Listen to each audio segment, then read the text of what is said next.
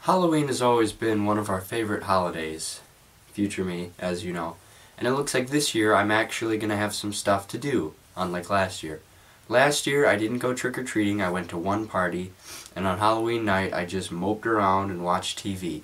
This year I've got the haunted hallways at Walden to raise money for the Quebec trip on the 30th, and then Milan and I are going trick-or-treating as Johnny Cash and June Carter Cash. And I'm excited because I like to have stuff to do, because otherwise I just sit around and I get sick like I am right now, and I put on weight, which I realize is a ridiculous thing to say because I'm actually 30 pounds underweight for my height.